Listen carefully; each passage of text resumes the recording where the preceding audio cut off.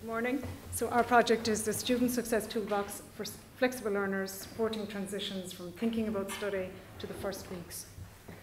So the objective of our project is to produce a toolbox of 8 digital tools that will address the needs of flexible learners during the early stages of the study life cycle. And we want to make these 8 tools available to all Irish higher education institutions. So who are the flexible learners? So for the purpose of our project, we have defined them as adult learners engaged in part-time, online or distance education at undergraduate level. So they're typically juggling work, study and family commitments, and so they encounter a combination of issues during the early stages of the study life cycle. While their participation is increasing in higher education, a high percentage of those embarking on higher education for the first time will fail to make effective transitions. And this is a significant problem both globally and within the Irish context. So there is a major problem with completion and retention rates. So we want our tools to address the issues they experience during the early stages of the study life cycle, and we want to build their resilience so they will successfully transition and progress with their studies. So we've divided our project into 5 phases. So the first phase is the setup. So that was formalising the team members from each partner institution. And just I think somebody's here from every single one of them. So it's Maynooth University, Dundalk Institute of Technology, Institute of Technology Sligo, and ourselves at DCU. So it's been coordinated by DCU and led by James. So we use Google Docs to share our project documents, and we use Google Hangouts for virtual meetings. And they're also just involved the signing and setup of the memorandums of agreement. The second phase of our project is the analysis of the literature review. So we looked at 2 topics: flexible learners and digital tools to support flexible learners in the early stages of the study life cycle. And the findings of the literature review guided the 8 tools that we have chosen to develop. Phases 1 and 2 are complete, and we're now in phase 3, where we're creating the 8 tools. The 4th phase will be the evaluation of the tools, and we will have pilot evaluations across our partner institutions. In the 5th and final phase of the project, we will produce a guide on the digital tools, and that will detail how institutions can deploy the tools in their settings. We will also deliver 3 workshops at 3 different higher education institutions, and we will make the tools available via Creative Commons license. I'm going to hand you over to James for the rest of the presentation. So, looking at some of the outcomes that the project has achieved, we have created a project website from where we are promoting the project, disseminating information relating to the project, such as its outcomes, events where the project is going to be discussed, and eventually this is where people will go to access the tools. For us, the biggest output we have so far is the work that was done during phase 2. Phase 2 of the project has produced a targeted analysis of the existing literature and an analysis of the existing tools available internationally that are put out there to support flexible learners' transition into higher education. These outputs, the documents relating to these outputs, we're going to release those through the project website in July. The analysis of the literature was carried out by a really good researcher, Ciara Galvin, who worked under my direction but with input from all the project partners.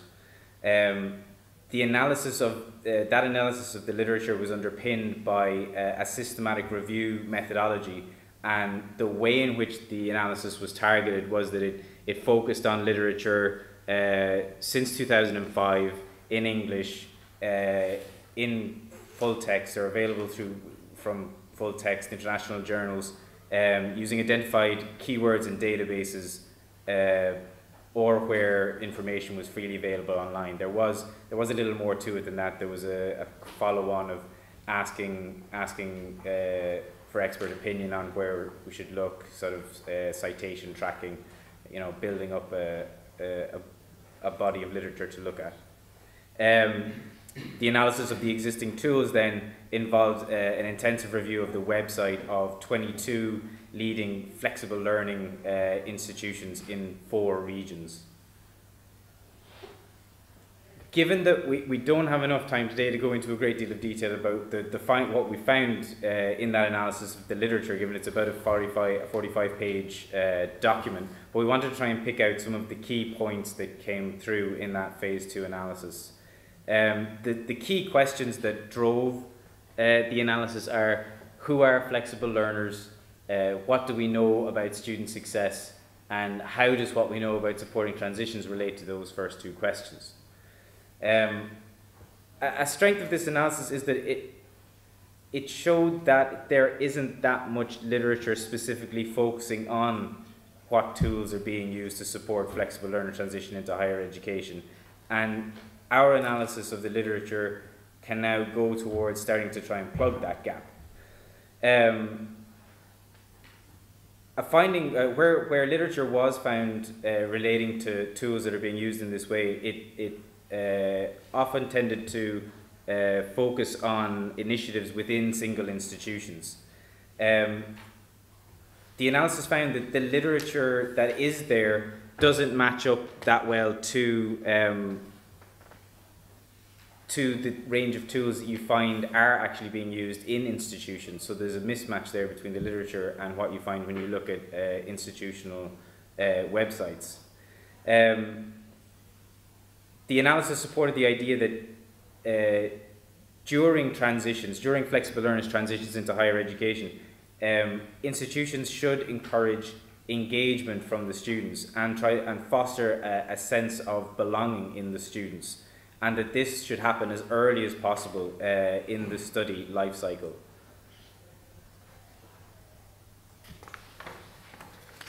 Support was also found in the analysis of the literature for the idea that interventions should be strategic and should be targeted in their intended outcomes.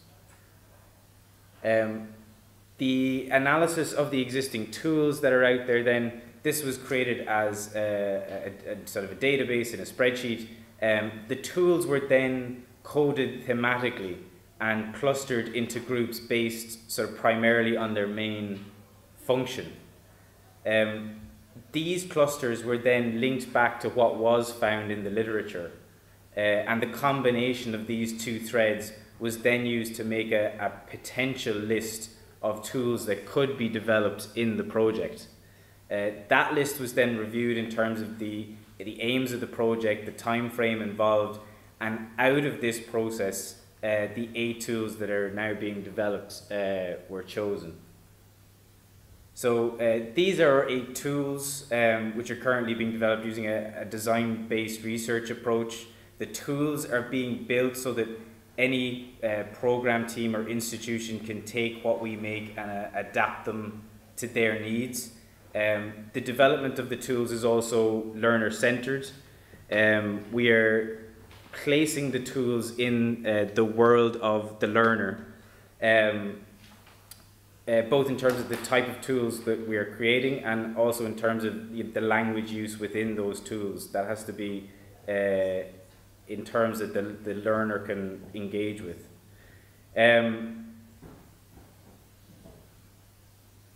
So just to briefly go through what these tools will do. The first tool is a readiness for study self-assessment quiz that will help prospective flexible learners to decide if they are ready for study in higher education. The second tool is a workload calculator that will help prospective flexible learners to figure out, do they currently have the capacity in their lives for studying, and to try and gain an appreciation of the amount of time that will be involved in studying in higher education. The third tool will help learners to see what support networks are available to them in their lives as they study in higher education. For example, if they are having difficulties with technology, is there someone in their family who can help them out with that? The fourth tool allows students to assess whether or not they have the basic computer skills needed to undertake study, especially if it's off-campus study. and direct them to appropriate resources and supports where they find that they do not yet have the required skills. The fifth tool raises learner awareness to the importance of study skills, of information literacy, and also of the key role that the library has to play in the life of a flexible learner. The sixth tool is a short pre-induction socialization course that will give those getting ready to study as flexible learners the information and advice they need about how to proactively prepare for studying. The seventh tool allows for flexible learners to go to an online location where they can find study tips and advice that have been put there by other existing flexible learners, so to learn from those that have come before them. And finally, the eighth tool is an online orientation for flexible learners, targeted at the point of entry into the first academic year, that will reduce entry shock for learners, orientate the learners to the institution, inform them of their rights and the responsibilities, etc. The things that you really want to get done on day one with new learners. So these are the 8 tools currently under development. Moving on to impact, as part of the project's impact evaluation strategy, we are using the evaluation framework for teaching and learning projects, which is used at a national level in Australia and New Zealand. This framework focuses on 4 dimensions of impact: reach, impact on teaching practice, impact on learners, and impact on the project team itself. Also, as part of our impact evaluation strategy, we have an international advisor who's acting as an external expert advisor for us on the project, and that person is Professor Terry Anderson, who's a recognised expert in the area of flexible learning. Professor Anderson is the editor of the International Review of Research in Open and Distance Learning, and is the author of a recent textbook, Theory and Practice of Online Learning. 3 minutes. Yep. In terms of the 3 benefits that we see for this project, the first benefit is that at the end of the project there will be a suite of openly available tools informed by the analysis that we've done in phase 2, that any institution or program team will be able to take, adapt, finish off to their needs and use with their flexible learners.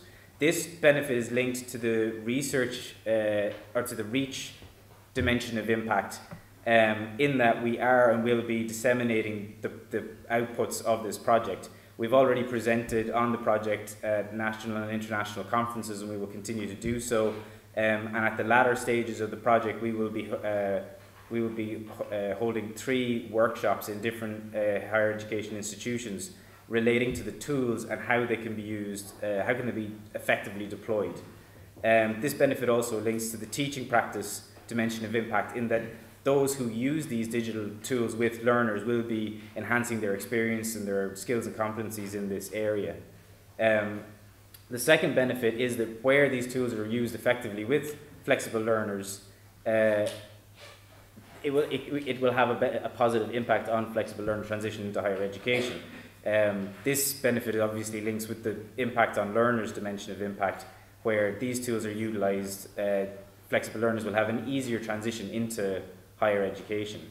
The third benefit is linked to both the impact on teaching practice and the impact on learners, linking to both the theme of transitions and to that of building digital capacity, where these tools are used effectively by teachers with learners.